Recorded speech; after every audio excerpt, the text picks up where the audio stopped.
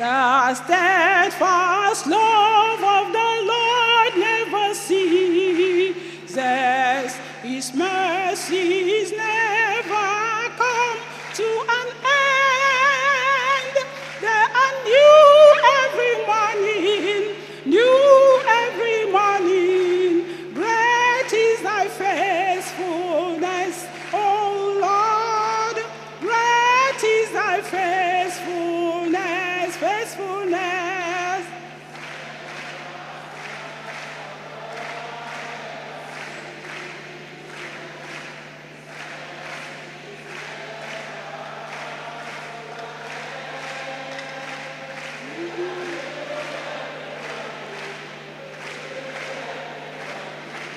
Great is thy faithfulness, O Lord.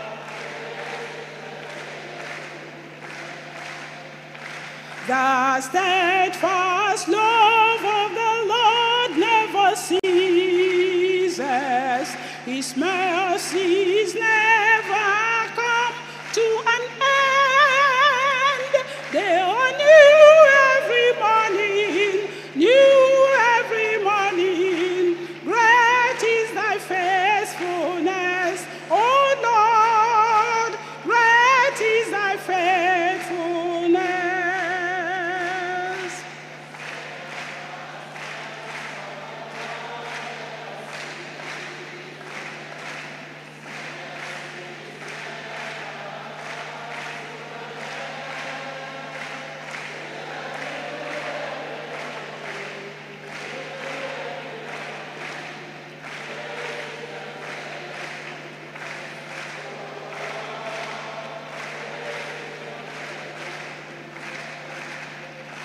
His love can never fail. I'm satisfied as to know His love can never fail. Oh, can never fail.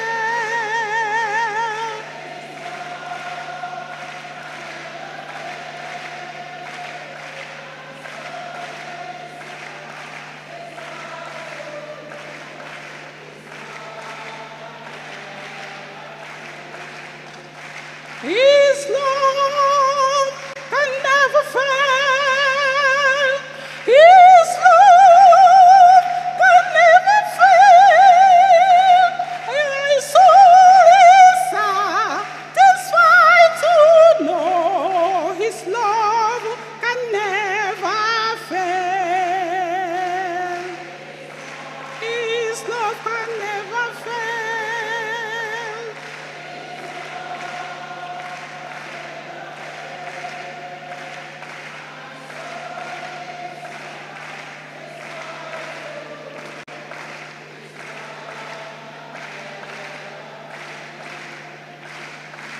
Touch Him and be made whole. Touch Him and be made whole. The Son of God is passing by. Now, just now, He will hear your cry. Oh, touch Him and be made whole.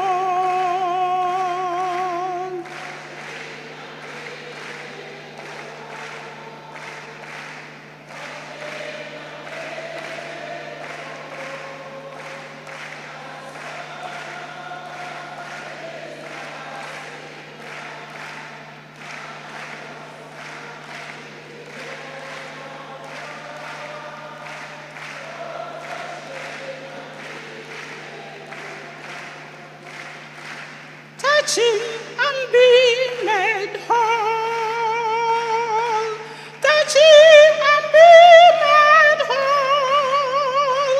The Son of God is passing by.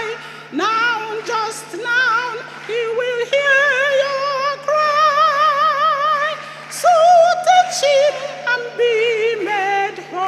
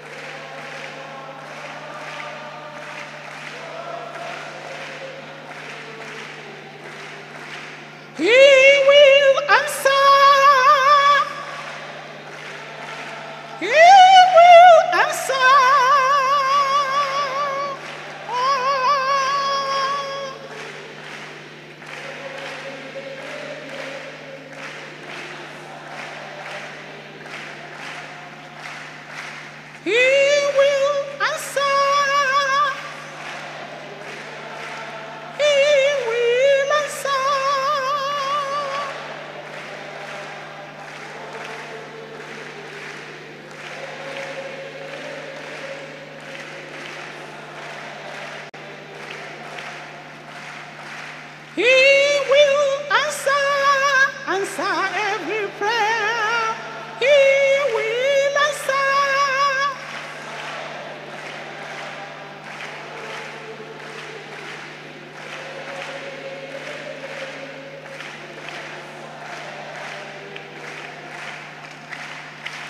I want to pray. I want to pray. I want to pray. Lord, teach me how to pray. I said Elijah prayed. I said Elisha prayed. I want to pray. Lord, teach me how to pray.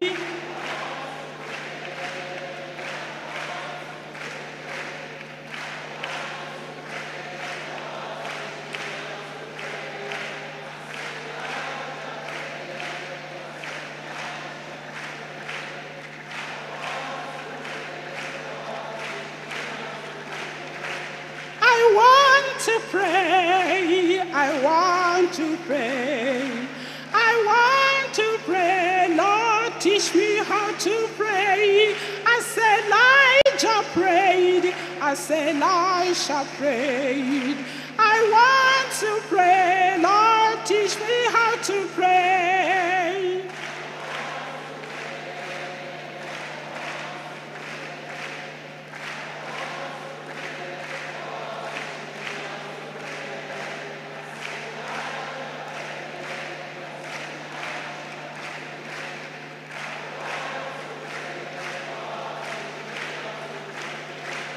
Prayer is the key, prayer is the key, prayer is the master key.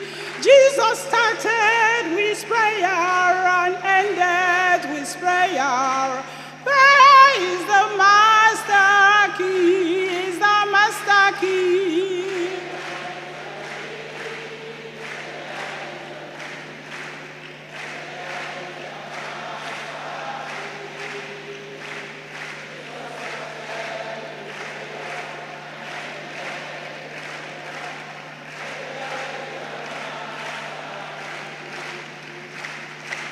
Prayer is a key, prayer is a key, prayer is the master key.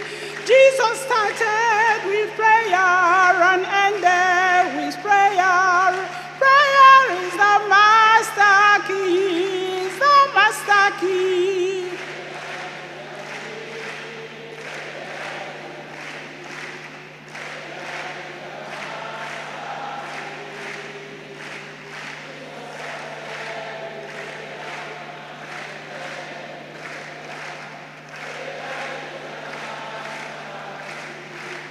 In the word of God, there is power. In the name of Jesus, every knee shall bow.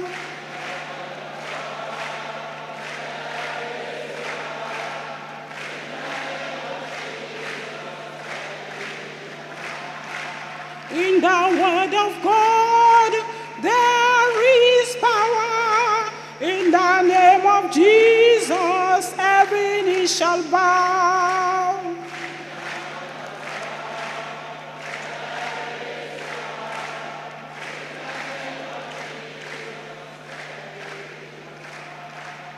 Praise the Lord. You are welcome to tonight's Bible study in Jesus' name. Bible study of this night brings together our brethren from Bagada, Shomolu, Ketu, and Ajegunle. You are welcome in Jesus' name. It's a delight to identify those who are coming for the first time and welcome you specially. So if you are there, you are coming for the first time this evening, you are welcomed in Jesus' name. Pastor is very happy to have you in our midst, and he wants you to continue coming so that as God has used him to bless us here, he used him to bless you equally in Jesus' name. Wherever you are, just raise up your hand for our ushers to see you and give you a special form for proper identification. You are sitting down there, just raise up your hands. The usher will see you and give you a form for special identification. As you do that, the Lord will bless you in Jesus' name. Weekly meetings. We have 3 important weekly meetings in this church. Sundays are days of special service. We have in our various district and locations by 8 o'clock in the morning. Mondays are days of systematic study of the Bible that we have GS teach us directly from here. And we also meet in our various districts and locations by 6 o'clock. Why Thursdays are also days of special time of miracle in our various district churches, a time of testimony, a time we prepare to evangelize our neighborhood. As you identify with us in all these meetings, the Lord will bless you mightily in Jesus' name. It's time to give our tithes and offerings. Let's stand up as we offer unto the Lord. Bring you all the tithe.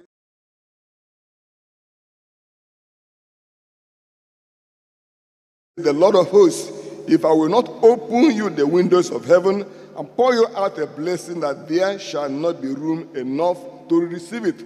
Let's put our hands in our bags and pockets and bring in our tithes and offering as we offer them now. Raise them up now as we pray.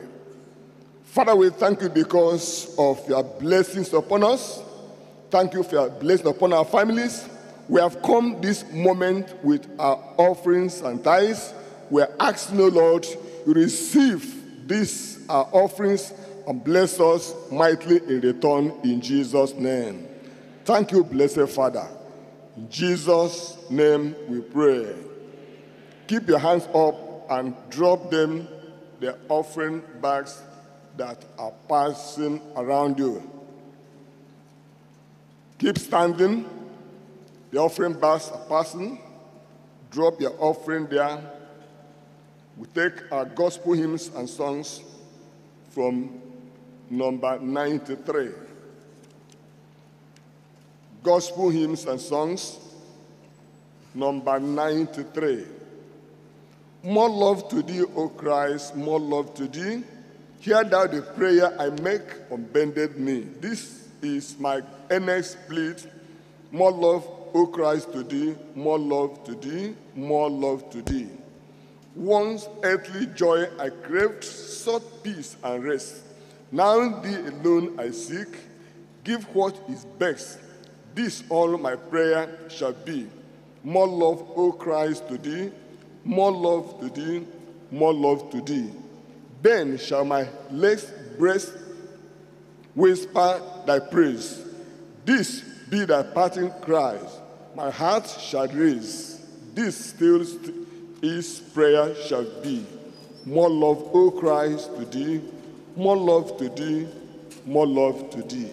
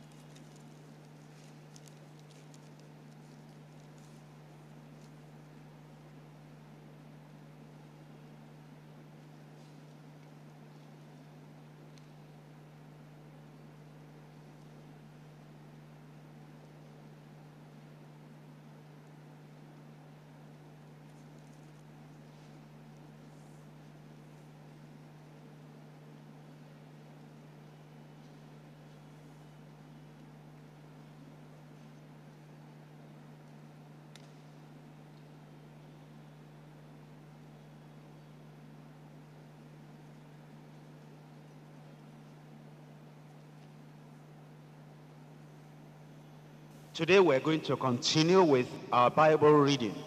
But before we read, shall we just have a moment of prayer? Father, we're asking that you will open our eyes of understanding as we read your word today. We're asking that relevant passages that really speak to our present needs and problems, spiritually and physically and materially, you will impress upon our hearts. Be with us, enlighten us, instruct us, teach us as we read together now. In Jesus' name, I pray. We'll continue with the reading now. The Book of Psalms. The Book of Psalms. Psalm 68. Psalm 68. Let God arise, let his enemies be scattered. Let them also that hate him flee before him. As smoke is driven away, so drive them away. As wax melteth before the fire, so let the wicked perish at the presence of God. But let the righteous be glad, let them rejoice before God. Yea, let them exceedingly rejoice. Sing unto God, sing praises to his name. Extol him that rideth upon the heavens by his name, Yah, and rejoice before him. A father of the fatherless, and a judge of the widows is God in his holy habitation. God setteth the solitary in families. He bringeth out those which are bound with chains, but the rebellious dwell in a dry land. O God, when thou wentest forth before thy people, when thou didst march through the wilderness, Selah. The earth shook, the heavens also dropped at the presence of God. Even Sinai itself was moved at the presence of God, the God of Israel. Thou, O God, didst send a plentiful rain, whereby thou didst confirm thine inheritance when it was weary. Thy congregation hath dwelt therein.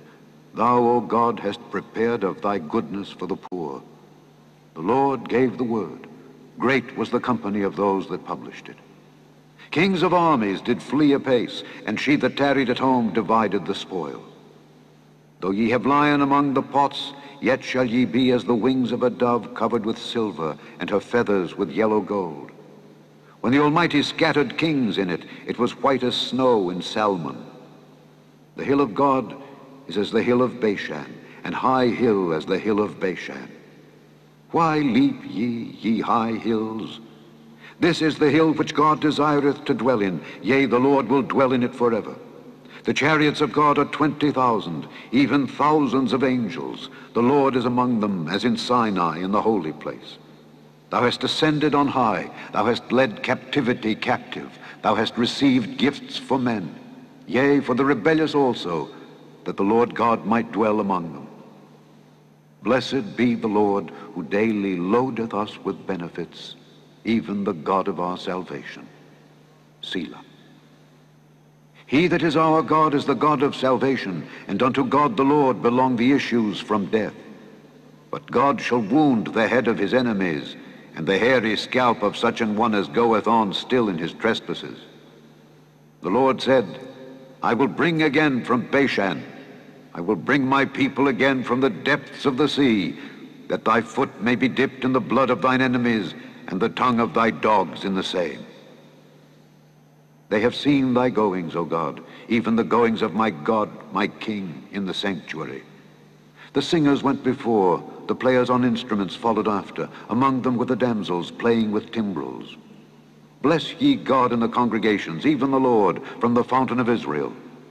There is little Benjamin with their ruler, the princes of Judah and their council, the princes of Zebulun and the princes of Naphtali. Thy God hath commanded thy strength. Strengthen, O God, that which thou hast wrought for us. Because of thy temple at Jerusalem shall kings bring presents unto thee. Rebuke the company of spearmen, the multitude of the bulls with the calves of the people, till every one submit himself with pieces of silver. Scatter thou the people that delight in war. Princes shall come out of Egypt. Ethiopia shall soon stretch out her hands unto God. Sing unto God, ye kingdoms of the earth. O sing praises unto the Lord. Selah. To him that rideth upon the heavens of heavens, which were of old, lo, he doth send out his voice, and that a mighty voice. Ascribe ye strength unto God. His excellency is over Israel, and his strength is in the clouds. O God, thou art terrible out of thy holy places. The God of Israel is he that giveth strength and power unto his people. Blessed be God. Psalm 69. Save me, O God, for the waters are coming unto my soul. I sink in deep mire where there is no standing. I am come into deep waters where the floods overflow me. I am weary of my crying. My throat is dried. Mine eyes fail while I wait for my God. They that hate me without a cause are more than the hairs of mine head. They that would destroy me, being mine enemies wrongfully, are mighty. Then I restored that which I took not away. O God, thou knowest my foolishness, and my sins are not hid from thee. Let not them that wait on thee, O Lord God of hosts, be ashamed for my sake. Let not those that seek thee be confounded for my sake, O God of Israel. Because for thy sake I have borne reproach. Shame hath covered my face. I am become a stranger unto my brethren, and an alien unto my mother's children. For the zeal of thine house hath eaten me up, and the reproaches of them that reproached thee are fallen upon me. When I wept and chastened my soul with fasting, that was to my reproach. I made sackcloth also my garment, and I became a proverb to them. They that sit in the gates speak against me, and I was the song of the drunkards. But as for me, my prayer is unto thee, O Lord, in an acceptable time. O God, in the multitude of thy mercy, hear me, in the truth of thy salvation. Deliver me out of the mire, and let me not sink. Let me be delivered from them that hate me, and out of the deep waters. Let not the water flood overflow me, neither let the deep swallow me up, and let not the pit shut her mouth upon me. Hear me, O Lord, for thy loving kindness is good. Turn unto me according to the multitude of thy tender mercies, and hide not thy face from thy servant, for I am in trouble. Hear me speedily. Draw nigh unto my soul and redeem it. Deliver me because of mine enemies. Thou hast known my reproach and my shame and my dishonor. Mine adversaries are all before thee. Reproach hath broken my heart, and I am full of heaviness. And I looked for some to take pity, but there was none, and for comforters, but I found none. They gave me also gall for my meat, and in my thirst they gave me vinegar to drink. Let their table become a snare before them, and that which should have been for their welfare, let it become a trap. Let their eyes be darkened that they see not, and make their loins continually to shake. Pour out thine indignation upon them, and let thy wrathful anger take hold of them. Let their habitation be desolate, and let none dwell in their tents. For they persecute him whom thou hast smitten, and they talk to the grief of those whom thou hast wounded. Add iniquity unto their iniquity, and let them not come into thy righteousness. Let them be blotted out of the book of the living, and not be written with the righteous. But I am poor and sorrowful. Let thy salvation, O God, set me up on high. I will praise the name of God with a song, and will magnify him with thanksgiving. This also shall please the Lord better than an ox or bullock that hath horns and hoofs. The humble shall see this and be glad, and your heart shall live that seek God. For the Lord heareth the poor, and despiseth not his prisoners. Let the heaven and earth praise him, the seas, and everything that moveth therein. For God will save Zion, and will build the cities of Judah, that they may dwell there and have it in possession. The seed also of his servants shall inherit it, and they that love his name shall dwell therein. Psalm 70. Make haste, O God, to deliver me. Make haste to help me, O Lord. Let them be ashamed and confounded that seek after my soul. Let them be turned backward and put to confusion that desire my hurt. Let them be turned back for a reward of their shame, that say, Aha, aha. Let all those that seek thee rejoice and be glad in thee. And let such as love thy salvation say continually, Let God be magnified. But I am poor and needy. Make haste unto me, O God. Thou art my help and my deliverer. O Lord, make no tarrying. You have just listened to the Bible reading and we need to take whatever we have learned to the Lord in prayer. Will you all rise up, please? Talk to the Lord in prayer. You've seen a commandment, a warning, an example, an instruction to obey, a promise to claim. Pray for grace that you will do as you have learned in the Word of God. In Jesus' name we pray.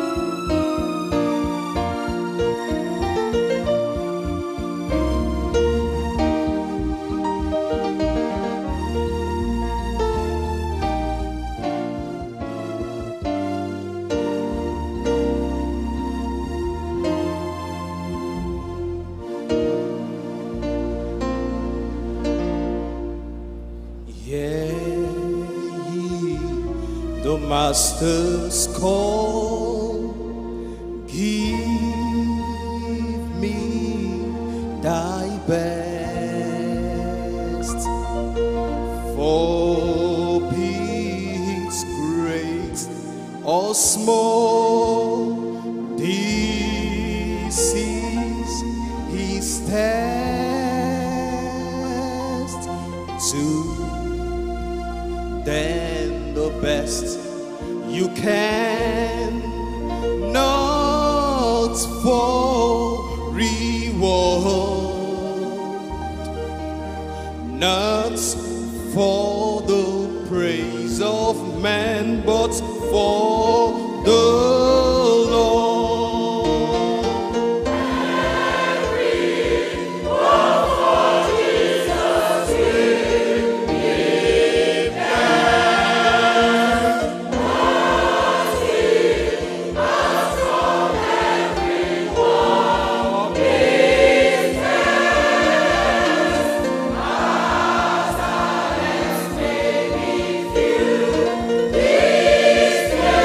This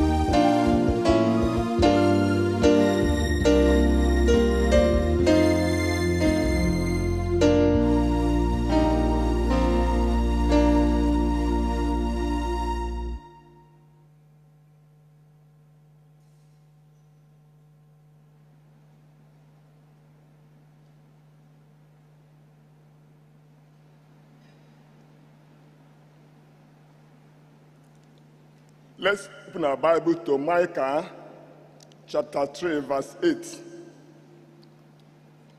Open your Bible.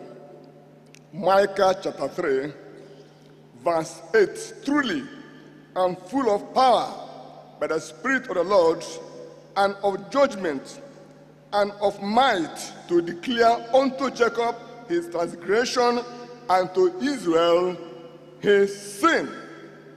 We are going to stand up this moment. We are going to ask, oh God, let thy word come forth with the mighty power of the Holy Ghost tonight. Oh God, let your word come forth with the mighty power of the Holy Ghost. Oh God, let thy word come forth with mighty power of the Holy Ghost. When the word comes with power tonight, everything contrary will be dissolved. Every doubt will be dissolved. There will be a willingness to obey.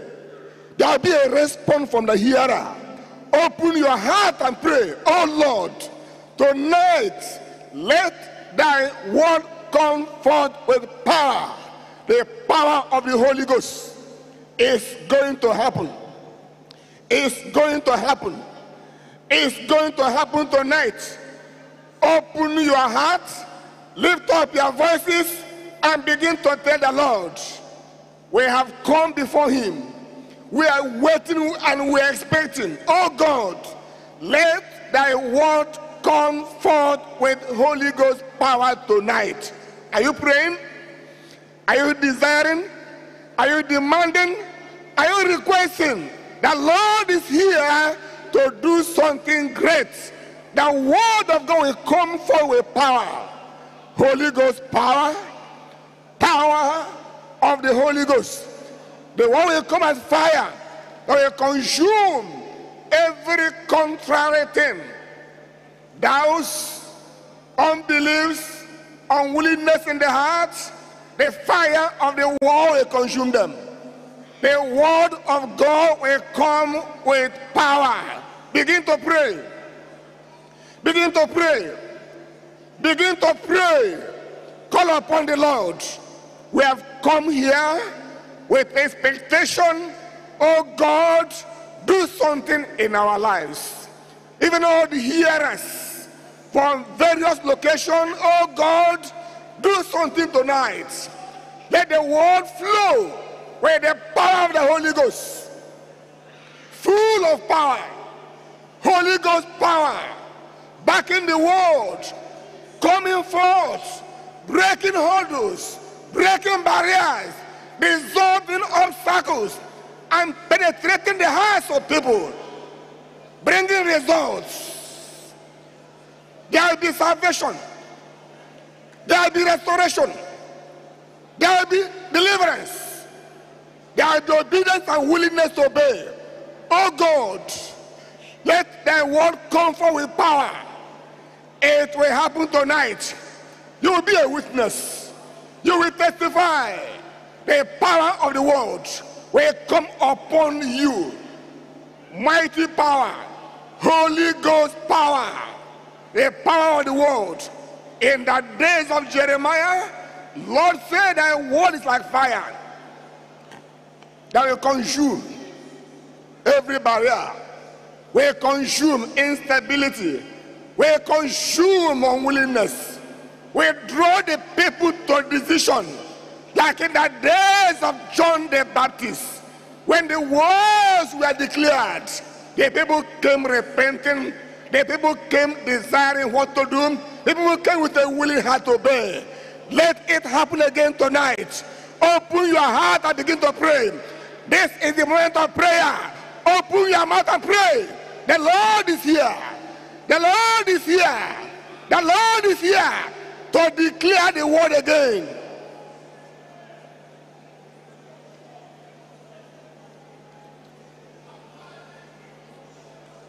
Open your mouth and begin to call upon the Lord. Let the word come down. Truly, truly, it shall happen tonight. I am full of power by the Spirit of the Lord. Truly, truly, the power will back the word. The word will be declared clearly, distinctly, and the power will come down. The power will come down. There will be obedience. There will be response. There will be results. There will be fruit. As we go out to the field of evangelism, as we go out to the field of the service, open your heart and begin to pray. Tonight, the Lord is visiting the church. Visiting the church. Visiting the church. The word is going forth from here to all the states, to all the countries, to all the places. The power will go forth. The power will go forth. The power will back up the world. In every location, in every state, in every nation, in every language, there will be response, there will be results. There will be results. There will be results. The psalmist says, I made haste and delay not to keep thy commandments. We run to action. We run to obedience. We run to do thy will. Ezra says, for Ezra had prepared his heart to seek the law of the Lord and to do it and to teach in Israel statutes and judgments. You are praying for the power of God to come down with the word. You are coming with a prepared heart. Pray and say, oh God, prepare my heart. Prepare my heart to hear the word. Prepare my heart tonight. I prepare my heart. I come with a prepared heart. Every distractions, let them away, let them aside. Come with a prepared heart. Gather yourselves, sit up, listen attentively. The Lord will do something.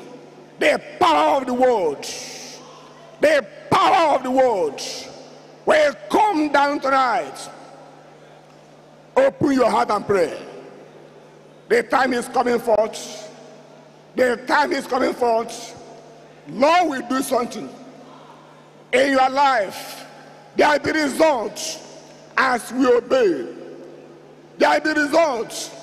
There will be fruitfulness on our part. There will be fruitfulness. There will be obedience. There will be results. Pray. The word will comfort. Will comfort. With the power of the word. It's a time to seek the Lord. Time to seek the Lord. Time to seek the Lord. Open your heart and begin to pray. Lord is doing something tonight. He is doing something tonight. Right here, by extension to every location, to every district, to every state and nations, He is doing something tonight. The power will back up the word. The power will back up the word. The word will comfort with great anointing. With great anointing. With great power. And great will be the result. Great will be the outcome. Great will be the result. The Lord will do it. Tonight, tonight, tonight, the night of the mighty demonstration of the power of God through the word is coming forth. You'll be a witness. It's coming forth. There will be obedience. There will be response. Lord will do it tonight. They will do it tonight.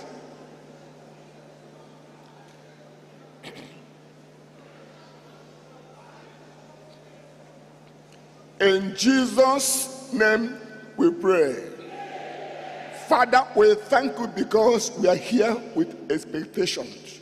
We are praying that heaven will be opened and you come in your mighty power and speak tonight to our hearing, and will obey in Jesus' name. Thank you, and blessed Father. Jesus' name we pray. And everybody said, I welcome everyone to our Bible study tonight in Jesus' name. And I pray that the Bible study will do good in every life. In your own life in particular, it will do good in Jesus' name. Let's pray together. Father, we thank you for the Bible study. Thank you for your goodness. Thank you for this written word. And thank you, Lord, for Jesus Christ, the living word. Thank you for the Holy Ghost that comes to breathe upon your word and to enlighten us as to where our strength is. We're asking, oh Lord, that tonight you'll do good in every life in Jesus' name. We pray, Lord, that every cobweb of the evil one, you sweep away from every life in Jesus' name. Energize us, empower us, so that we can in turn go to do good in other people's lives. We thank you because we know you have answered. In Jesus' name we pray. And the people of God said, we're still studying from Mark chapter 1. And tonight we're looking at Mark chapter 1, verse 29 to verse 39. Mark chapter 1, reading from verse 29. And forthwith, when they were come out of the synagogue, they entered into the house of Simon and Andrew, with James and John. But Simon's wife's mother lay sick of a fever, and anon they tell him of her. And he came and took her by the hand and lifted her up. And immediately the fever left her, and she ministered unto them. And at evening, when the sun was set, they brought unto him all that were diseased, and them that were possessed with devils. And all the city was gathered together at the door. And he healed many that were sick of divers different diseases, and cast out many devils, and suffered not, permitted, allowed not the devils to speak, because they knew him. And in the morning, rising up a great while before day, he went out and departed into a solitary place, and there prayed. And Simon and they that were with him followed after him. And when they had found him, they said unto him, all men seek for thee.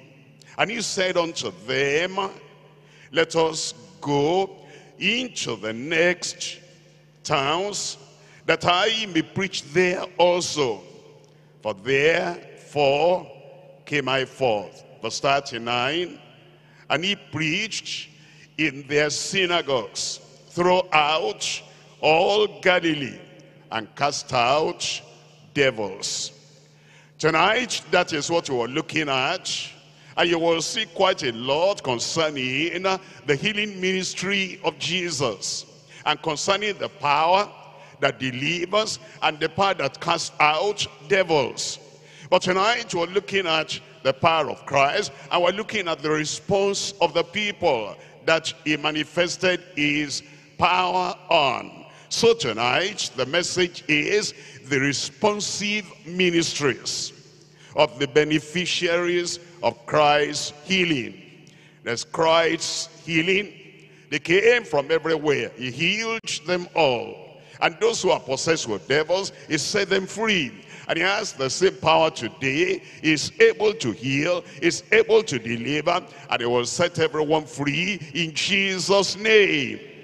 And then we're looking at the beneficiaries. That is, the people who benefited from the ministry of Jesus Christ.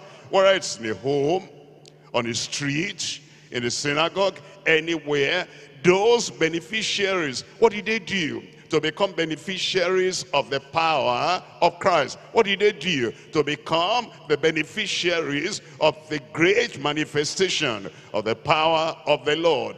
And after that, we're looking at the ministries of these beneficiaries themselves. How did they relate with Christ? How did they respond to Christ? How did they reciprocate the love of Christ unto them? They didn't just receive and then they said, bye-bye Christ, thank you. When I have another problem, I'll come back again.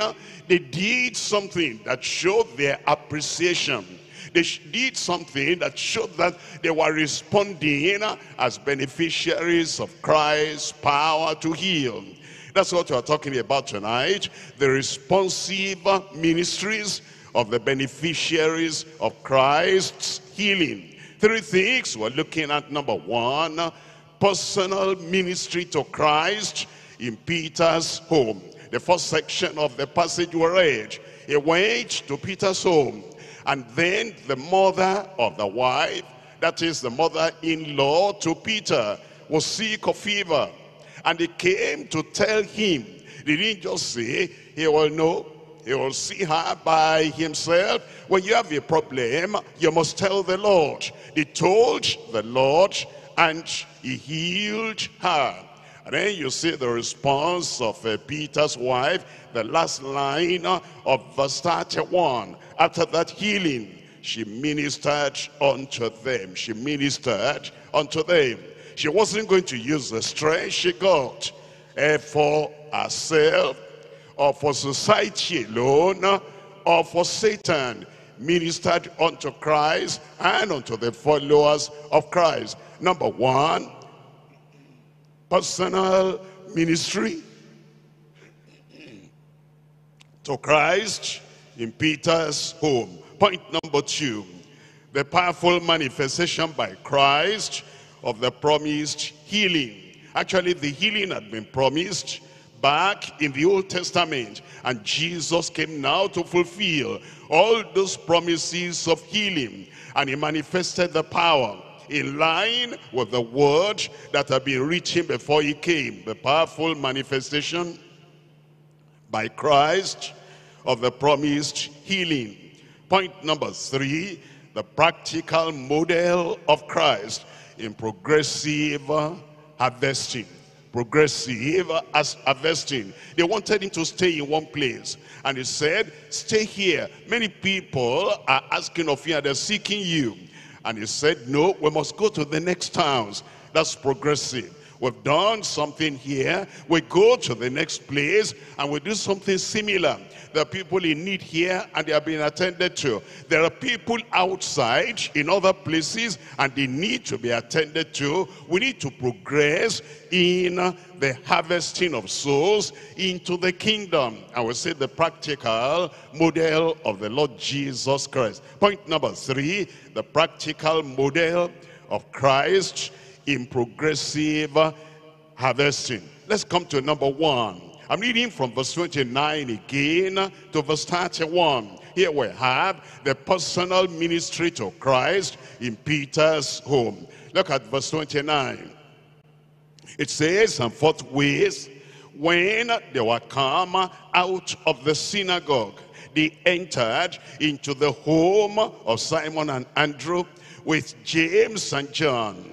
But Simon's wife's mother lay sick of a fever, and anon they tell him of her. And he came and took her by the hand and lifted her up, and immediately, somebody tell me immediately. That's how it will happen in your life. And immediately the fever left her, and she ministered unto her. As you look at this, number one, you will see the astonishing miracle of Christ. Astonishing miracle of Christ. It was told him that Simon's mother-in-law had fever. Let's come to Matthew chapter 8. I'm reading from verse 14.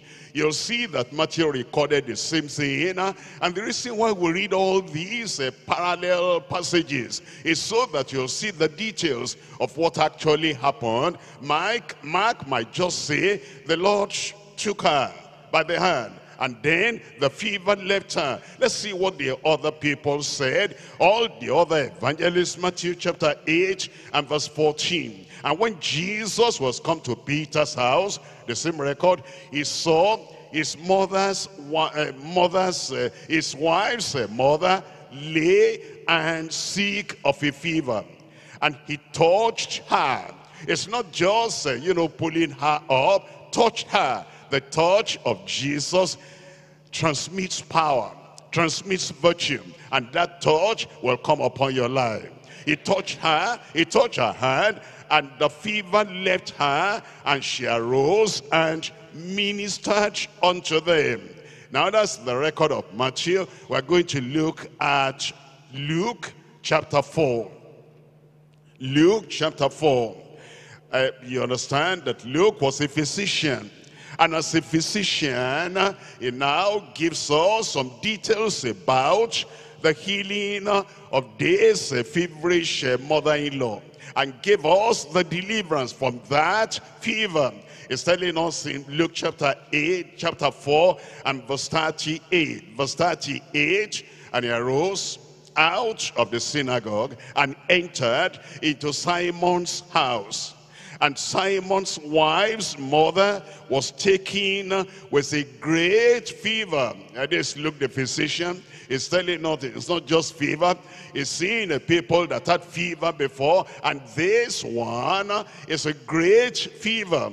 And look at what happened. And they besought him for her. And they besought him for her. There are times when the people who are sick themselves, they do not have the strength, they do not have the voice, or they do not have the ability to call upon the Lord. And we can help them. They besought the Lord for her. Look at this. And he stood over her. Look at that, stood over her. The way you stand can tell whether you have confidence or not, or whether you are fearful. The way you stand can tell whether you are sure that whatever you say now, the way you stand in authority, and the way you stand with power, and the way you stand with assurance can tell what you are going to do. Or you can stand in a way that people will say, why am I here? What am I doing here? What is going to happen now? Look at the condition of this woman. She stood over her and rebuked the fever. Look at that. And rebuked the fever. You see, other people, all they recorded is that, he touched her. He lifted up her hand. He rebuked her. Now, he rebuked the fever. You need to think about something now. When Jesus rebuked the fever, for example, you cannot rebuke a chair that doesn't have life, doesn't have any power, doesn't have any will, doesn't have any volition. You cannot rebuke an object, an inanimate object. You can only rebuke something that has a spirit behind it, life behind it, that has some will behind it. The fever Jesus recognized. This is not just ordinary fever. There's a personality behind this, and he rebuked that personality behind the fever, rebuked the fever, and it left her. It left her. Now the chair cannot leave. The inanimate object cannot leave, but it left her. Whatever was behind that fever, everything left. And whatever is behind your problem, whatever is behind your mountain, that thing would leave. And then it says in that verse 39, and immediately she arose and ministered unto them. Immediately she arose and ministered unto them. Was that the only case of fever that Jesus dealt with? Come to John chapter 4. I'm reading from verse 46. John chapter 4, I'm reading from verse 46. It says, so Jesus came into Cana of Galilee, where he had made the water wine. And there was a certain nobleman whose son was sick at at Capernaum. And when he heard that Jesus was come out of Judea into Galilee, he went unto him and besought him that he will come down and heal his son. You see here the father asking that Christ will come and heal the son, for he was at the point of death. We're going to discover the sickness of this son was fever. So when somebody has fever, you cannot say ordinary fever, just drink warm water and you'll be all right. Ordinary fever, just cover yourself and you'll be all right. Ordinary fever, just rub ointment and then have a blanket to cover yourself. You'll be all right. Sometimes fever can be terrible, and fever can be dangerous, and fever can affect every other part of the body. The son was at the point of death, and then said Jesus unto him, except ye see signs and wonders, ye will not believe. The nobleman says unto him, Sir, come down, ere my child die. Just fever. I'll show you now that it was fever. And he said, my son is at the point of dying.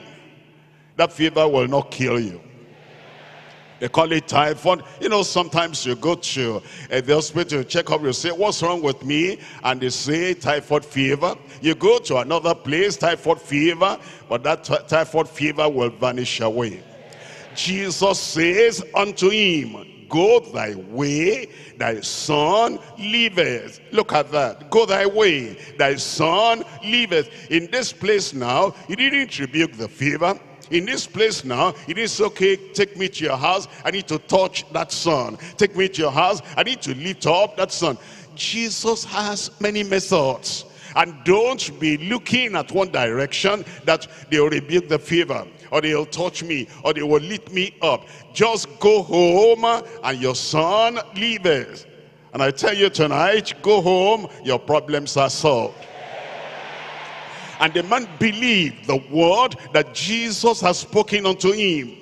And he went his way. And as he was now going down, his servants met him and told him, saying, thy son liveth. What did Jesus tell him before this time? Thy son liveth. And what did the servants, what did they tell him? Thy son liveth. What you see after this Bible study will be exactly what you have heard at the Bible study. Your testimony will match the declaration of the teaching of the word of God in Jesus' name. Look at verse 52. Then inquired he of them the hour he began to amend. He thought it would be, something gradual. He began to amend. He had not understood. He had not listened to Mark saying immediately, straightway, instantaneously, at that same hour, at that same moment, the fever left him. But look at this now. They said unto him, yesterday at the 7th hour, yesterday at the 7th hour, yesterday at your 7th hour, the fever left him. It was fever. The fever left him. So the father knew that it was at the same hour in the which Jesus said unto him, thy son liveth, and himself believed, and his whole house. You see them, instead of saying, okay, that's very good, that's wonderful, I praise God for that, and then go his way, he said, I must believe on him. The father, the son, the whole family, the whole house believed on him. Let's come back to Mark chapter 1. In Mark chapter 1, I'm reading from verse 31. What we have looked at now is the astonishing ministry of Christ. Now we're looking at the appreciable ministry to Christ. Appreciative ministry to Christ. What's going to be the result? What's going to be the reaction? What's going to be the response of the people that were healed? Look at the last line of chapter 1, verse 31. And she ministered unto them. And she ministered unto them. That tells us then the appreciative ministry. When God has done something for you, when Christ has done something for you, you must minister back to Christ, minister back to God, because you appreciate what the Lord has done. Let's come to Luke chapter 8. Luke chapter 8, I'm reading from verse 1. And it came to pass afterward that he went throughout every city and village, preaching and showing the glad tidings of the kingdom of God. And the 12 were with him. Look at this. And certain women which had been healed of evil spirits and infirmities, Mary called Magdalene, out of whom went 7 devils, and Joanna, the wife of Chusa, Herod's steward, and Susanna, and many others. What did they do? They ministered unto him of their substance. He had delivered them. He had healed them. He had set them free. He had liberated them. And they didn't just say, well, that's him, that's Christ, that's God. He created us, he redeemed us, he saved us. Thank you very much. And then they did nothing. No, they ministered unto him of their substance. And that's what we ought to do as we see what the Lord has done for us. Then we minister unto the Lord. Let's come to Acts of the Apostles chapter 28. Acts of the Apostles chapter 28. As it was at the time when Christ was still alive, so it was after Christ had gone to heaven. We're coming to Acts chapter 28, and I read from verse 8. Acts chapter 28 verse 8. And it came to pass that the father of Publius lay sick of a fever. You see that? Lay sick of a fever. At the time of Christ, when people had fever, he healed them. He delivered them. He set them free. Now Christ had gone to heaven, but he had given the power to his apostles and disciples. And here we're told that somebody, Publius, was sick of a fever and of a bloody flux, to whom Paul entered in and prayed and laid his hands on him and healed him. This was after the cross. This after the resurrection, this after Pentecost, and this like today, after Christ had gone to heaven. And if you have any fever there, any kind of a flowing blood there, you're healed in Jesus' name. Any other challenge you have, the name of Jesus is a mighty powerful name. Be healed in Jesus' name.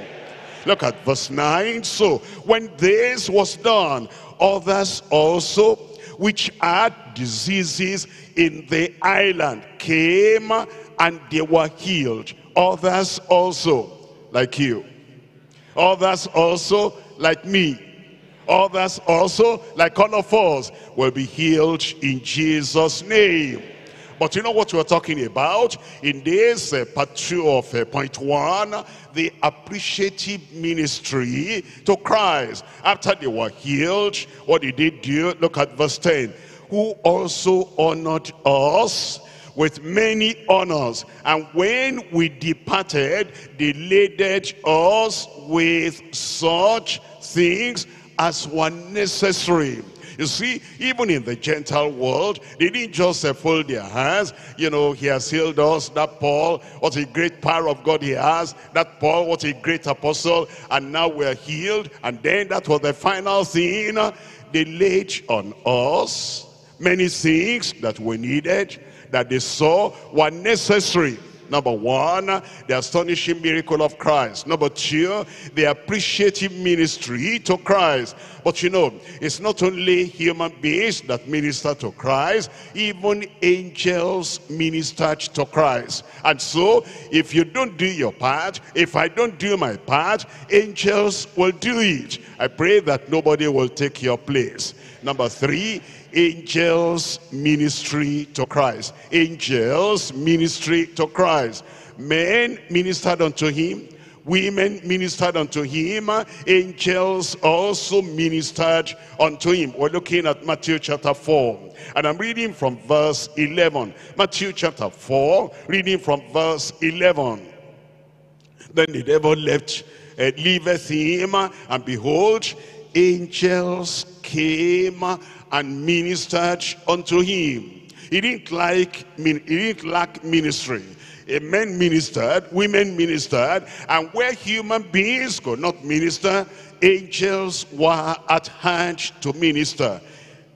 The angels' ministry unto Christ. We're looking at Luke chapter 22.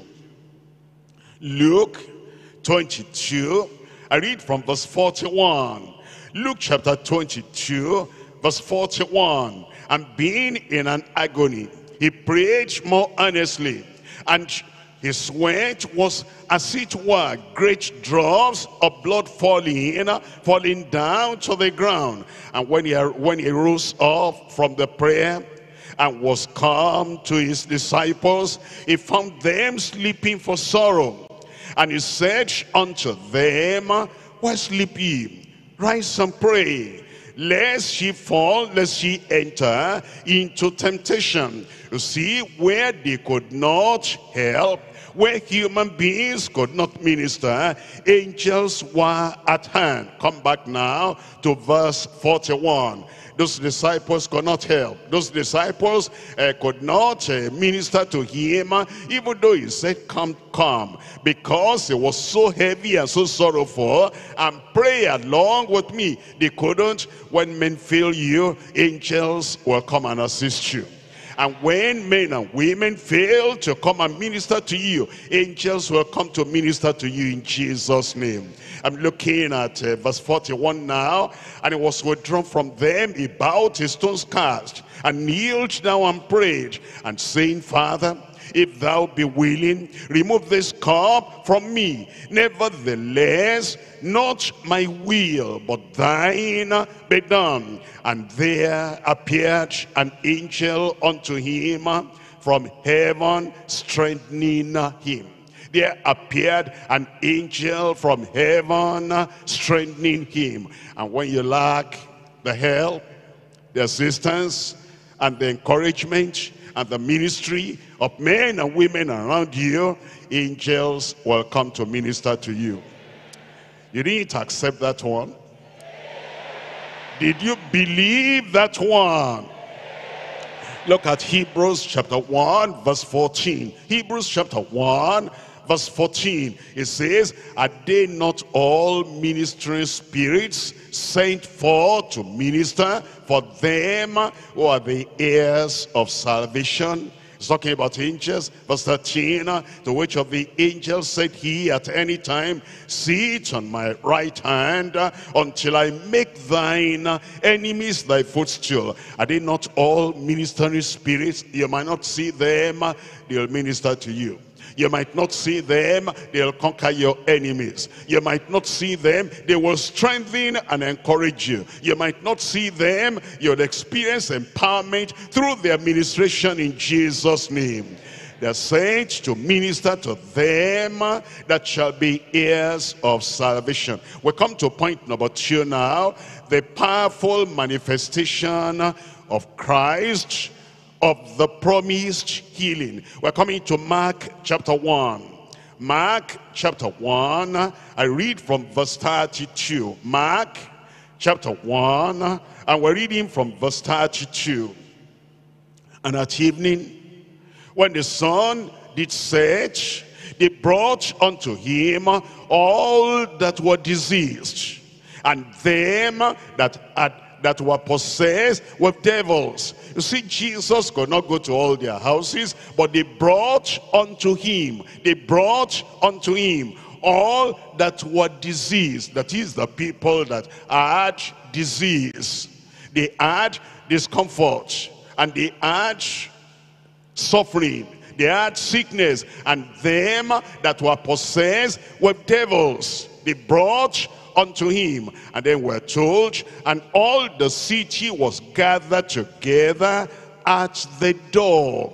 At the door is the door of a house on the door of a sanctuary like this. We're going to have our power night next week, Thursday. Will you be there?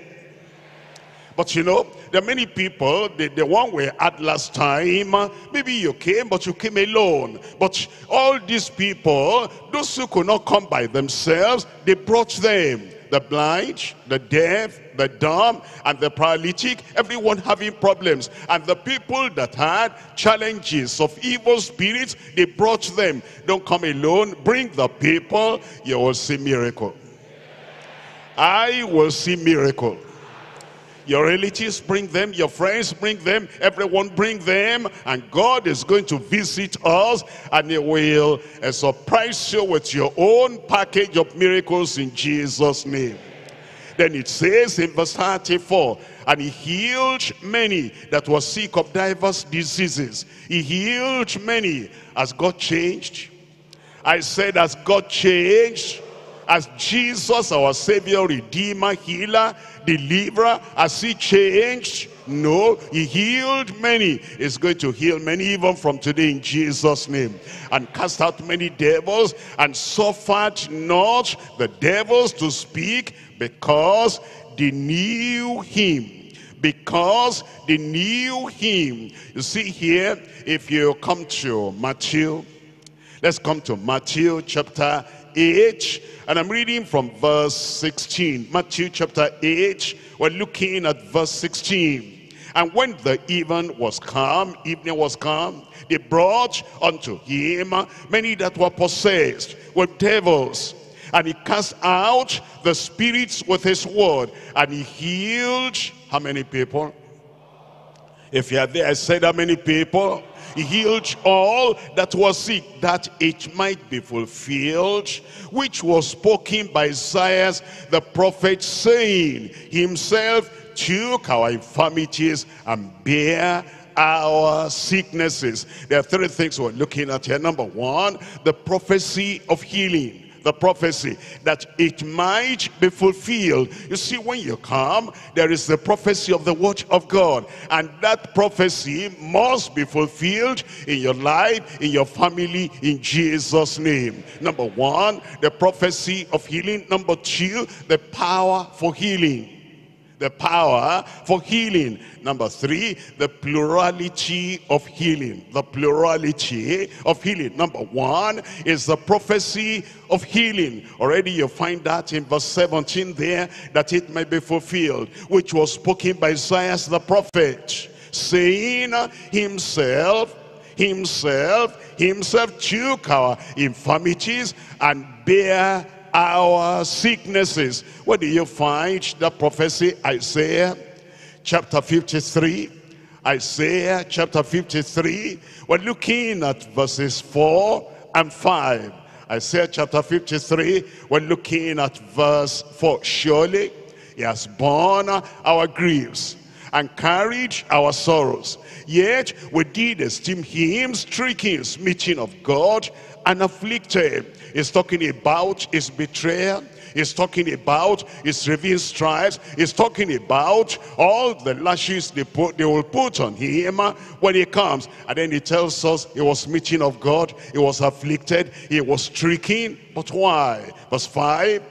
But He was wounded for our transgressions, because of our sin, so we can have forgiveness and have salvation. That's why He went through all that. He was bruised for our iniquities. And then it says, the chastisement of our peace was upon Him. Tell me the rest over there. Say it again. Make it personal. And with His stripes I am healed. That's the prophecy. It will be fulfilled in every one of our lives in Jesus' name. And after Christ went to heaven, the prophecy was still going to be fulfilled, was to go on being fulfilled and fulfilled and fulfilled in every generation. In 1 Peter chapter 2. 1 Peter chapter 2. So you cannot say, okay, it has been fulfilled, it will never happen again. It's going to happen in your life. It says in 1 Peter chapter 2, I'm reading from verse 21. For even hereunto were ye called, because Christ also suffered for us, leaving us an example, that ye should follow his steps, who did no sin, neither was guile found in his mouth, who when he was reviled, he reviled not again. And when he suffered, he threatened not, but committed himself to him that judges righteously. Look at verse 24. Who his own self bare our sins in his own body on the tree, that we, being dead to sins, should live unto righteousness. Tell me what you see there now. By whose stripes ye were healed. Number one, the prophecy of healing. Number two, the power for healing. The power for healing. All that Jesus did when he was on earth, healing them, delivering them, setting them free, liberating them, is summarized in Acts chapter 10. Acts chapter 10, reading from verse 38. How God anointed Jesus of Nazareth with the Holy Ghost, our power. It's the power of the Holy Ghost, the power for healing with the Holy Ghost and with power, who went about doing good and healing. How many people? Are you part of this? I said, are we all part of this? Healing all that were oppressed of the devil, for God was with him. He will heal you. Matthew chapter 15, we're looking at verse 30. Matthew chapter 15, and we're reading from verse 30.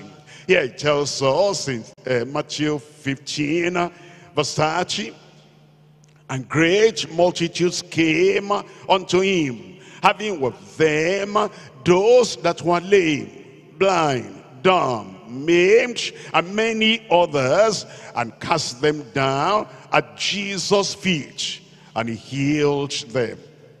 And he healed them. It's so much that the multitude wondered when they saw the dumb to speak, the maimed to behold, and the lame to walk, and the blind to see, and they glorified the God of Israel. They glorified the God of Israel. Look at the power. We're looking at Luke chapter 5. Luke chapter 5, I'm reading from verse 15. Luke chapter 5, reading from verse 15. It says, but so much the more went there a fame abroad of him, and great multitudes came together to hear and to be healed by him of their infirmities. Number one, they came to hear the word of God, the word that brings salvation, the word that brings peace with God, and the word that brings transformation in their lives. They came to hear and then to be healed of their infirmities. Verse 16, and he withdrew himself into the wilderness and prayed. And it came to pass on a certain day, as he was teaching, that there were Pharisees and doctors of the law sitting by, which were come out of every town of Galilee and Judea and Jerusalem. And somebody there tell me what's the preacher's voice? And the power of the Lord was present to heal them. Is that power present here today? It will touch your life.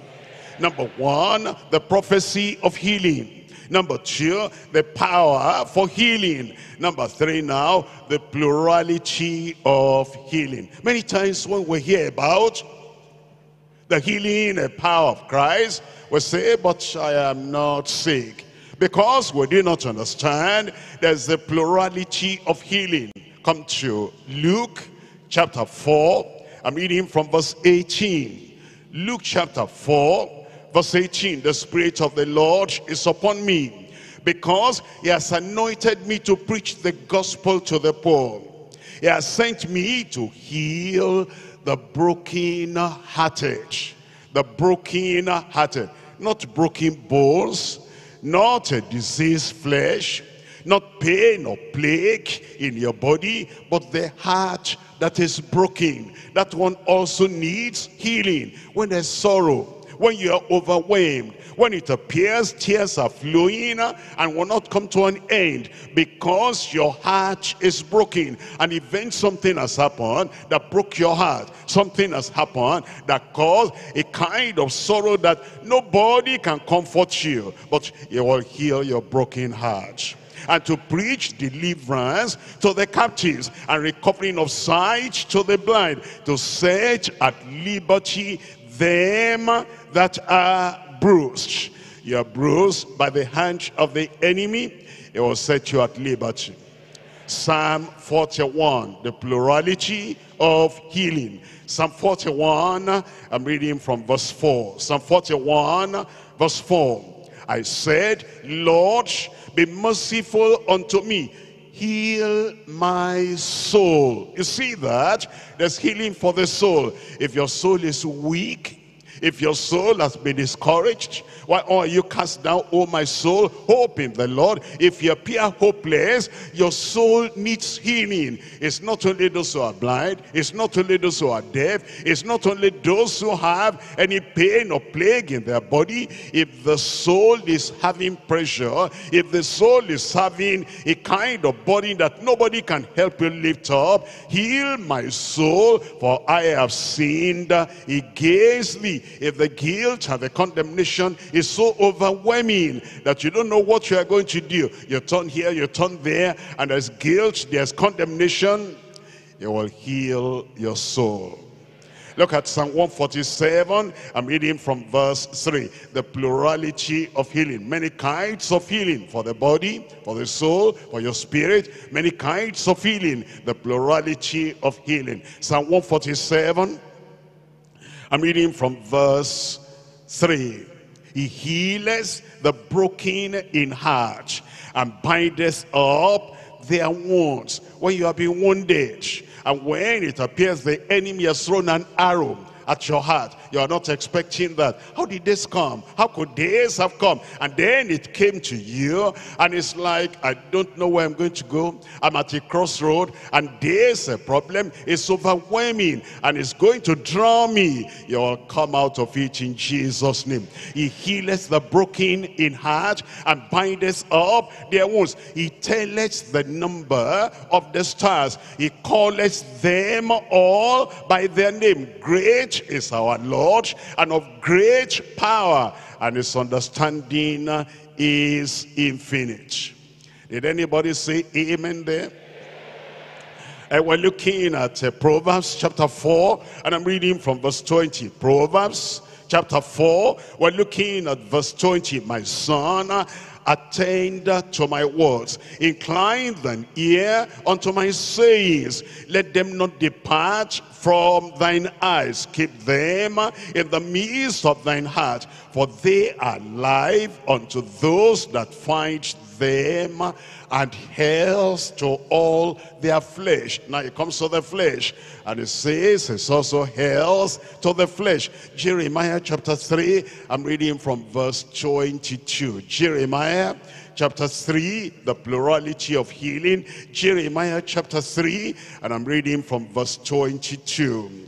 It says, return, ye backsliding children, and I will heal your backslidings. I will heal your backsliding. You know, sometimes the habit of going astray, and the habit of going into the wilderness of sin, and the habit, it happened before, it happens again, and happens again, it becomes like a deadly disease. And it says, I will heal your backslidings. Behold, we come unto thee, for thou art the Lord our God. The powerful manifestation by Christ of the promised healing, the promise of healing, the prophecy of healing, the power for healing, and the plurality of healing. We're coming back to Mark chapter 1. Mark chapter 1, I'm reading from verse 35 now. Mark chapter 1, we're looking at verse 35. And in the morning rising up a great while before day, he went out and departed into a solitary place, and there he prayed. And Simon and they that were with him followed after him. And when they had found him, they said unto him, all men seek for thee. And he said unto them, let us go into the next towns, that I may preach there also. For therefore came I forth. And he preached in their synagogues throughout all Galilee, and cast out devils. The practical model of Christ in progressive harvesting. He was harvesting the souls into the kingdom, and then he was progressing from one place to the other, covering all these villages, all these towns, and all these cities. And when people wanted to tie him down, to say, stay here with us, we need you so much, don't go to any other place, he said, we must go to the next towns. And you'll go to the next level in your spiritual life in Jesus' name. In your family, you'll get to the next level. In your profession, you'll get to the next level. In your understanding your spiritual life, you'll get to the next level in Jesus' name. A great, great amen. There are three things we see in this section. Number one, the prayer model of the master.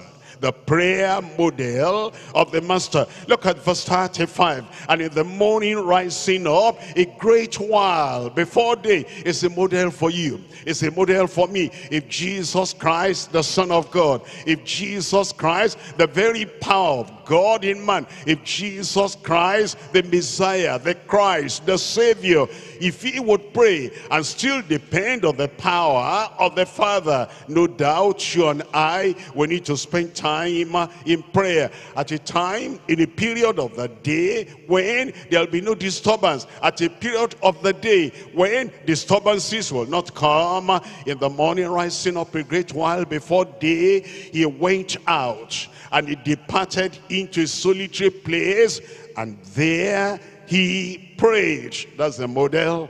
That's what he always did, and he's telling us that's what we should always do. We're looking at Psalm 5 and verse 3. Psalm 5, we're reading from verse 3. He prayed early in the morning. A challenge for you, an encouragement for you, and a model for every one of us. In Psalm 5 verse 3, my voice shalt thou hear in the morning. My voice shalt thou hear in the morning, O Lord. In the morning will I direct my prayer unto thee, and will look up. I will look up before you face the challenges of the day, and before those various things come to you. Early in the morning, spend time with the Lord and pray. We're looking at Luke chapter 6. Luke chapter 6, I read from verse 12. Luke chapter 6, we're reading from verse 12. And it came to pass in those days that he went out into a mountain to pray. He went out into a mountain, not because there's anything special about mountain, but because that was where he could have some solitude, some quietness, and some freedom. So the people, you know, people come to knock at the door, how people say, you know, people are asking of you, but now he went to a place where they will not discover he was, and he continued all night in prayer to God. He continued all night in prayer to God. Why? Look at verse 13. And when it was day, he called unto him his disciples, and of them he chose 12, whom he named apostles. He was going to take a great decision, and he was going to pick 12 people among those disciples that will become apostles. And when you're taking a great decision and you're making a great choice, it may be in the area of where do you go to live, it may be in the area of what work are you going to do, it may be in the area of who is going to be a partner to you in business, it may be in the area of marriage, it may be in the area of should I travel out or should I stay in the country or go to another country, anytime you want to take an important decision, you need to wait on the Lord. And that's what Jesus did. He prayed. And he has also told us that we too should engage in prayer in Luke chapter 18. Luke chapter 18, I'm reading from verse 1. And he spake a parable unto them to this end, that men ought always to pray. Many challenges, men ought always to pray. Many crossroads, men ought always to pray. Many unresolved problems, men ought always to pray and not to faint. Saying, there was in a city a judge which feared not God, neither regarded man. And there was a widow in that city, and she came unto him, saying, avenge me of mine adversary. And he would not for a while, but afterward he said within himself, though I fear not God, nor regard man, yet because this widow troubleth me, I will avenge her, lest by her continual coming. I prayed yesterday morning. This morning too you must pray, and tomorrow morning too you must pray. Continual coming. And if you have brought that problem to the Lord and it has not been solved yet, he wants to see how persistent you are, how persevering you are. By her continual coming, lest she weary me. And the Lord said, hear what the unjust judge saith. Shall not God avenge his own elect, which cry day and night unto him?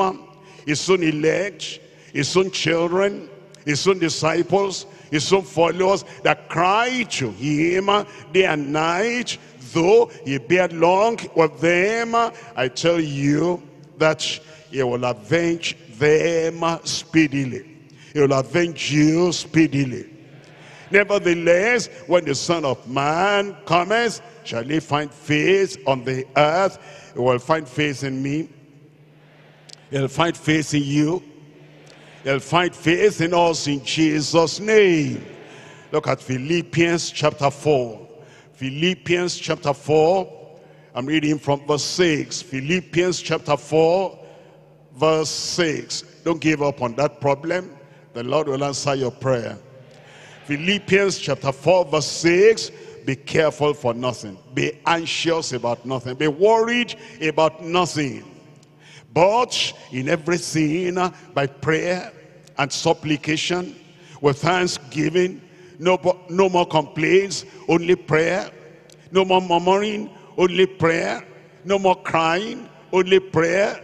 No more regrets, only prayer. Any amen in the house? It says, by prayer, supplication, with thanksgiving, let your requests be made known unto God. And the peace of God, which passeth all understanding, shall keep your hearts and minds through Christ Jesus. Once you are prayed, be at rest. Once you have a table lit before the Lord, be at rest. Nothing will happen that will destroy your life. Nothing will happen that will destroy your family. Nothing will happen that will destroy the project of your life in Jesus' name. Finally, brethren, whatsoever things are true, whatsoever things are honest, whatsoever things are just, whatsoever things are pure, whatsoever things are lovely, whatsoever things of good report, if there be any virtue, if there be any praise, think on these things. Don't think on the problems. Think on these things. Don't think on the pressure of the world, of the lies and deception of the world, and the threatenings from the world, but think on the word of God, and those things which ye have both learned and received and heard and seen in me do, and the God of peace shall be with you. Number one there, the prayer model of the master. Let's come back to Mark chapter 1. Number 2 here, the purposeful moves of the master. The purposeful moves, moving from one place to the other, purposeful moves of the master. And he moved with purpose. He had something in mind. He had something to do. And because of that, he said, we're going to move.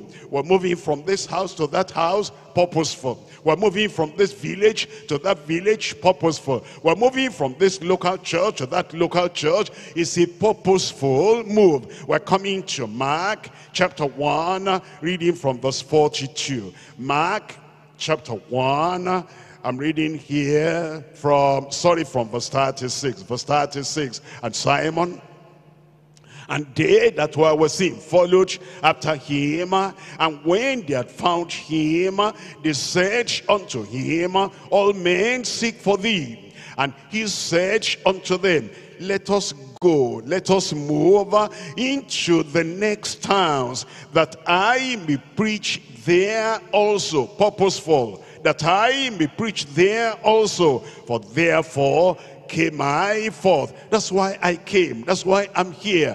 I'm not supposed to be stagnant. I'm not supposed to be stationary. I'm not supposed to stay in one place, but to move and to move and to move, because that is why he came. And you will move on. You'll move higher. You'll move further. You will not be stagnant. You'll not stay in one place in any area of your life, in Jesus' name.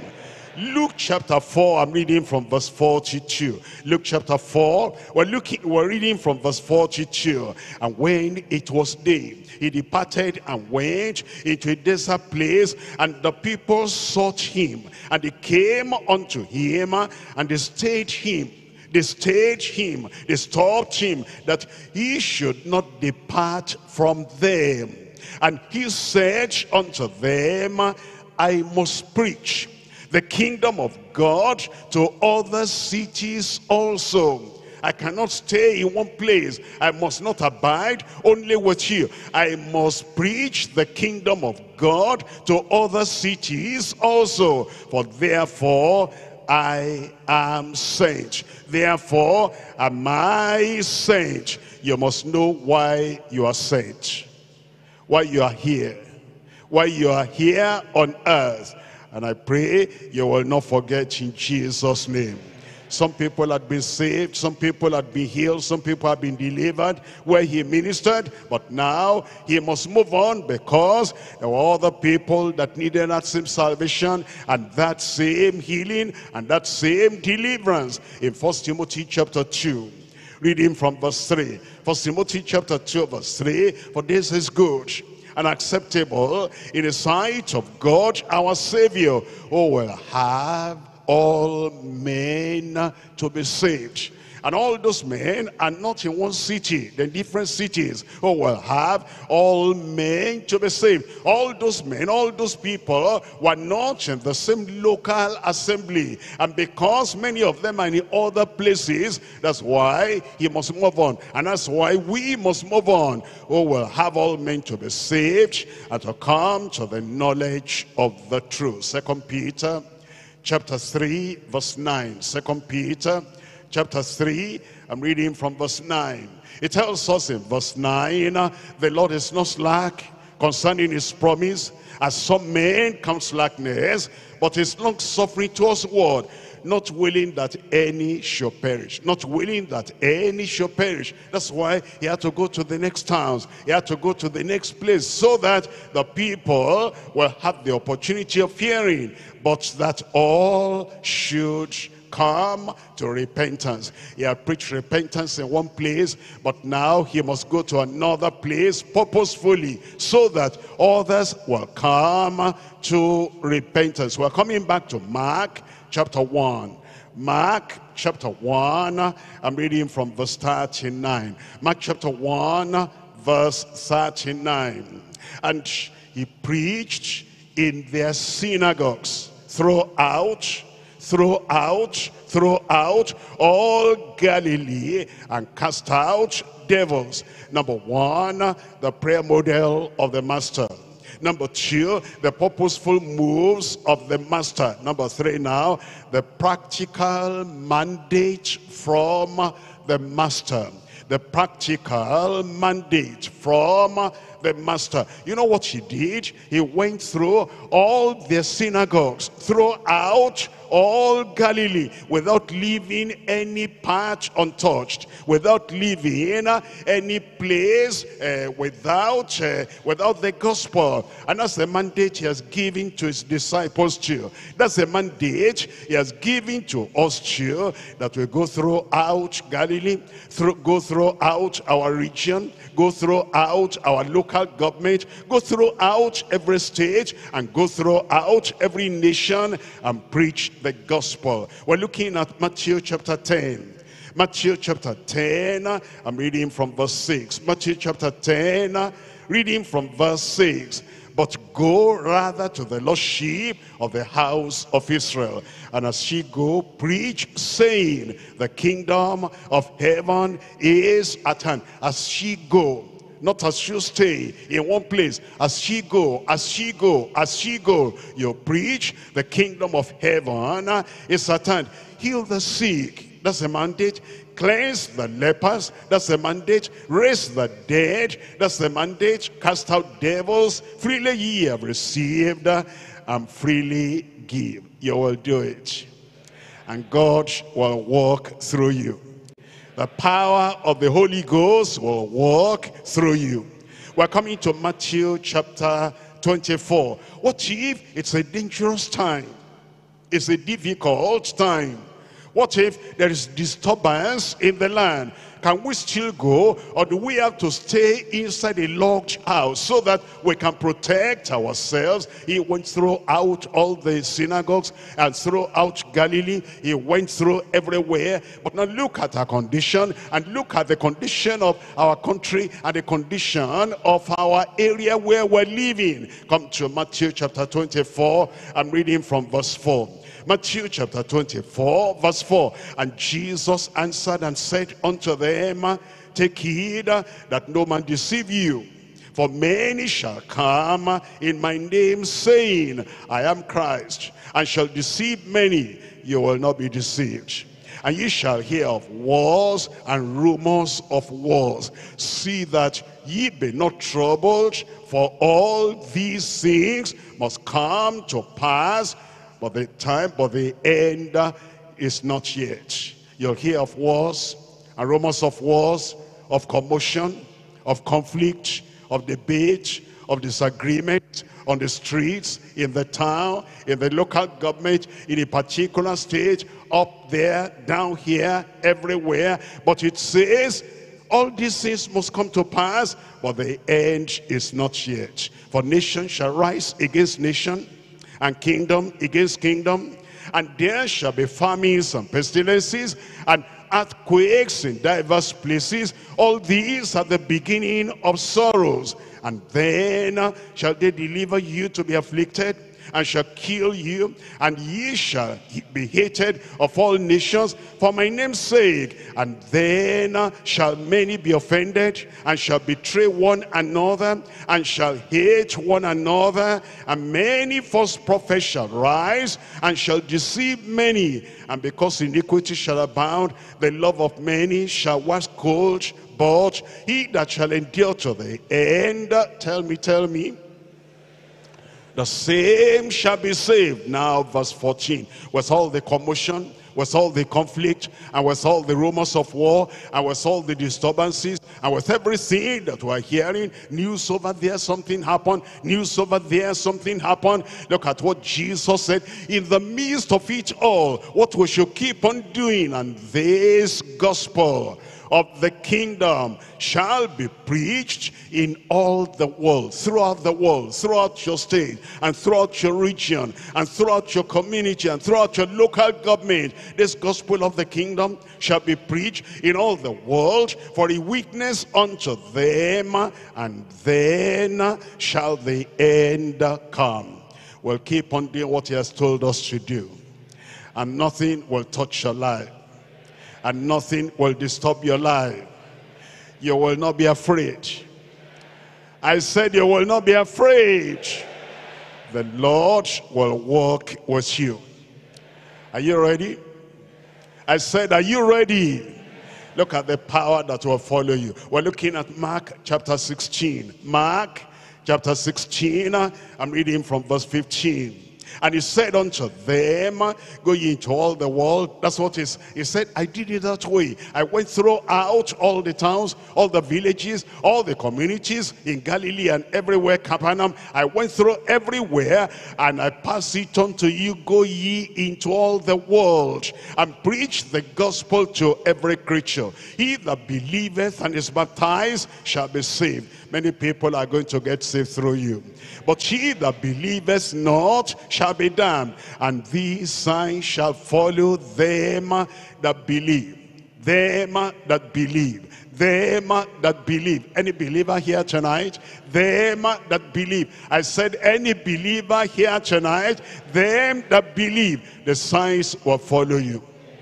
You must see your own sign. I will see my own sign.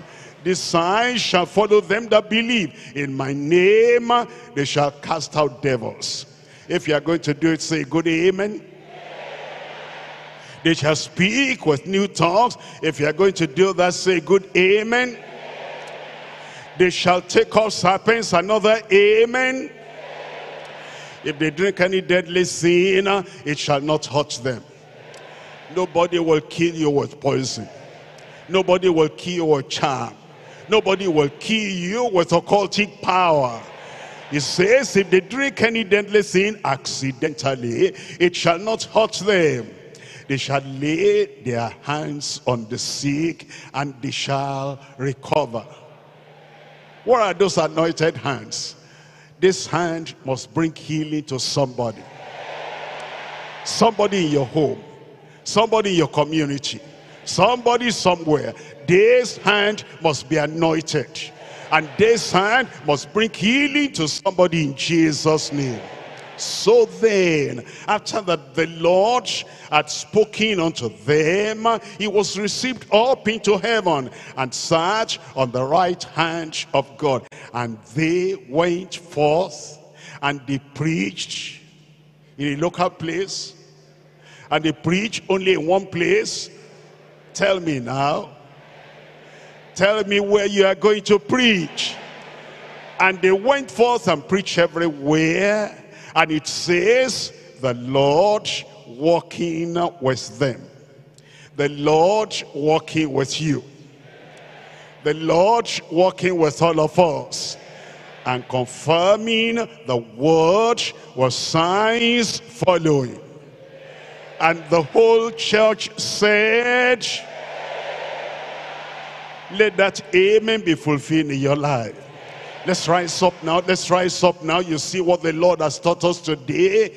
We have the personal ministry to Christ in Peter's home. In your home, minister to Christ. Minister to Christ. He has blessed you. Minister back to Christ. He has healed you. Minister back to Christ. He has delivered you. Minister back to Christ. Tell the Lord, I'm going to show my love. I'm going to show my appreciation. You have astonishing power to heal. Oh Lord, touch me today. Oh Lord, heal me today. Oh Lord, deliver me today. Let him do it. Let him do it. Let his hand touch you. Let his power touch you. And then after that, appreciate what the Lord has done and pay back your vow and pay back your pledge and pay back in consecration. Oh Lord, you have touched me. I'm going to touch another person. Oh Lord, you have healed me. I'm going to minister to another person on your behalf. Let there be appreciative ministry to Christ. The Lord has saved you.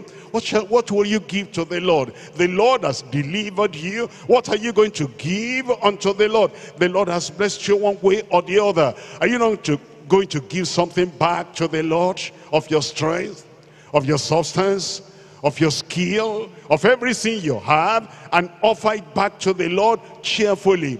Offer it back to the Lord happily. Offer it back to the Lord with all your heart, with gratitude coming from you. And then remember the angels' ministry. Angels minister to Christ.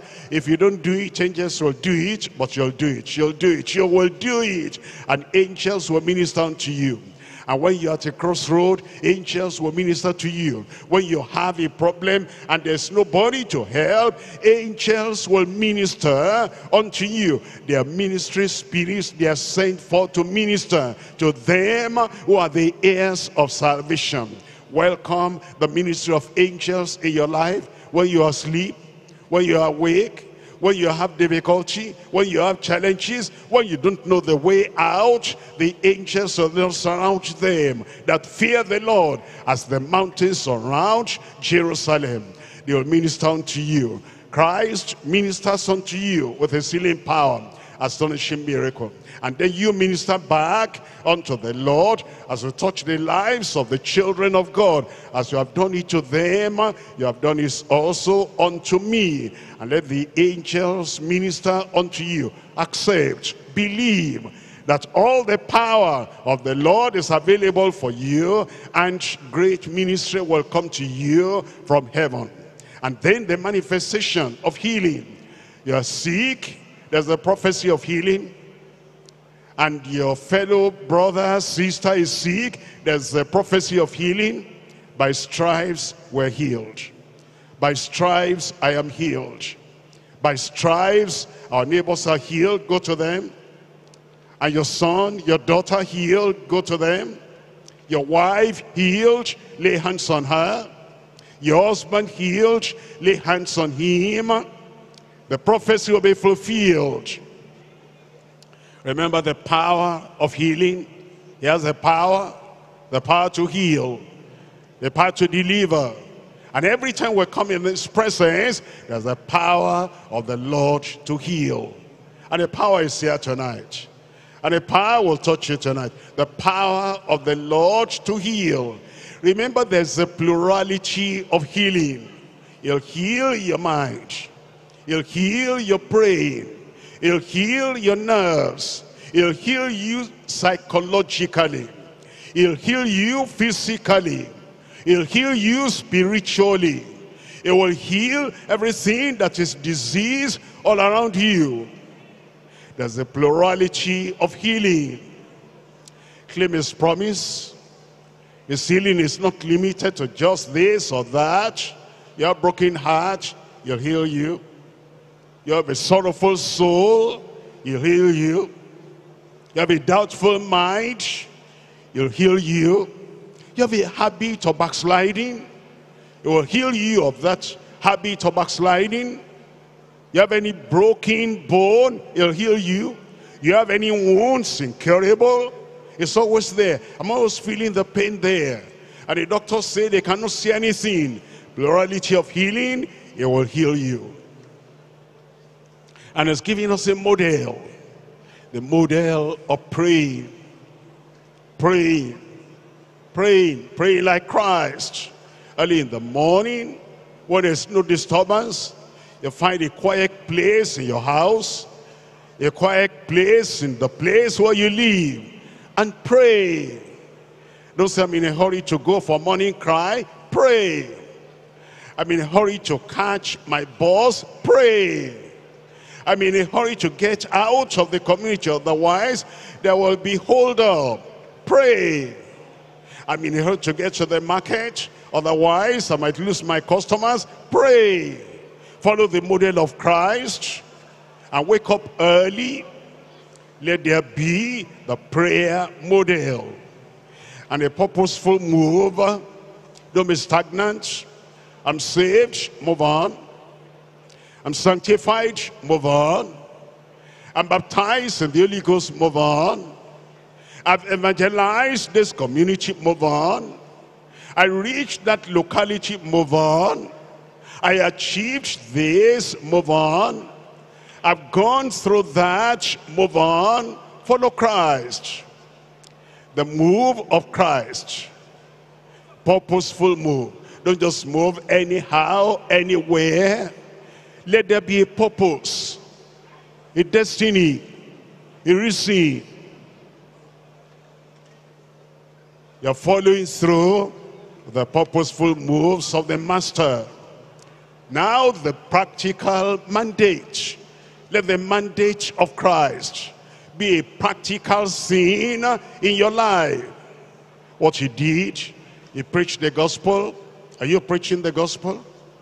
He taught others. Are you teaching others? He enlightened those who are in darkness. Are you enlightening somebody? He touched people's lives. Are you touching people's lives? He transformed people's lives. Are you transforming people's lives? Are you following the practical mandate from the Master? Preaching, teaching, helping, counseling, enlightening, opening the minds of the people, opening the scriptures unto them, touching their lives, leading them to repentance, leading them to a transformed life. Do it like Christ did it. No discrimination. Do it like Jesus did it. No fear. Do it like Jesus did it. No discouragement. Do it like Jesus did it. At a difficult time, even in dangerous places, you know that your life is secured. Your life is sealed with Christ in God. Follow his practical mandate. There must be something you take out of the Bible study today. And then you give a practical demonstration of that which you have learned, so that you'll do it like they did it in gospel days. They had responsive ministry as they benefited from Christ's healing power, or Christ's saving power. If you have not been saved, give your life to Christ. Very simple. Just say, Lord, I turn away from my sin. I turn away from my evil. I turn away from my transgression. I look up to you for forgiveness. And I know you will not reject me. You have said, whosoever shall call on your name, you will not in any wise cast out. I call upon you. Forgive me, Lord. Save me, Lord. Wash all my sins away. Count it down. Count it down. And now you will respond in faith. I will now live a new life. I will now live a transformed life. I will now live a changed life in response of my faith in Christ. You are a believer, promise the Lord, you will serve him without reservation. You serve him without retreat, without going back. You serve him without any inhibition and without any fear. You'll keep on serving the Lord. Reciprocate. Give back to God of your time, of your talent, of your skill, of your knowledge, of your strength. Give back to God because of what he has done for you. Respond positively. Respond purposefully. Respond practically. In Jesus' name we pray. And the responsive people of God said, raise up your hand. May the Lord anoint all your hands. May something good happen through your hands. That hand on your wife will do something good. On your husband will do something good. On the head of your children will transform their brain. on your market, and what you sell will bring prosperity. Your hand will not be misused in any way, and that hand will bring blessing upon yourself and your neighbors. And when you lay hands on the sick, they shall recover. Do you believe that? I said, do you believe that? Say amen to the Lord. Heavenly Father, we thank you for your people. We thank you for the joy of learning at the Bible study today. We thank you, Lord, for every brother and every sister. We pray, Lord, all the words you have proclaimed will be fulfilled in every life in Jesus' name. Any fever, any typhoid fever, and any disease, and any pain, any plague, anywhere, by your mighty power, take them away in Jesus' name. You've given us, you've shown us the prophecy of healing, the promise of healing, and the power for healing. Oh Lord, you said by your stripes we're healed. I pray for everyone hearing the sound of my voice. Heal them in Jesus' name. You've revealed to us the plurality of healing. Every area we need healing, in our soul, in our mind, in our brain, in our nerves, in our flesh, in our bones, in our spirit, in our family, anywhere we need healing. Oh Lord, nobody will go away empty-handed. Heal your people in Jesus' name. And Lord, you have assured us that what we receive freely, we can give to others freely. As your people go and they see people in need and people in any problem, oh Lord, I pray you will solve problems through every one of us in Jesus' name. You remove mountains through every one of us in Jesus' name. And Lord, we pray the model you have given us of prayer, give us the strength to pray. Remind us at the time to pray. And Lord, we pray you help us to make use of this model and follow Christ, and you'll teach us how to pray effectually, effectively in Jesus' name. As we move us through life, we will not move purposelessly. We will not go around purposelessly. Our life will fulfill destiny. The life of every brother, the life of every sister, every boy, every girl will fulfill destiny in Jesus' name. And the mandate you have given us will not drop it on the ground. We will carry it out. We will touch other people's lives. We will do good in this life. Our community will change because of us. And people are going to get saved because of us. Use your people. Use your people. Use your people. Let not Satan use them. Let not evil spirits use them. Let not evil people use them. Use your people in Jesus' name. And I pray you record many rewards against their name. You reward them in this life, and you reward them in the life to come. I pray, Lord, will not be forgetful hearers, will be doers of the word. And your blessings will abound and multiply in every life. Once again, anoint their hands, anoint their tongue, anoint their ears, anoint their eyes. They will do good. In Jesus' mighty name I pray.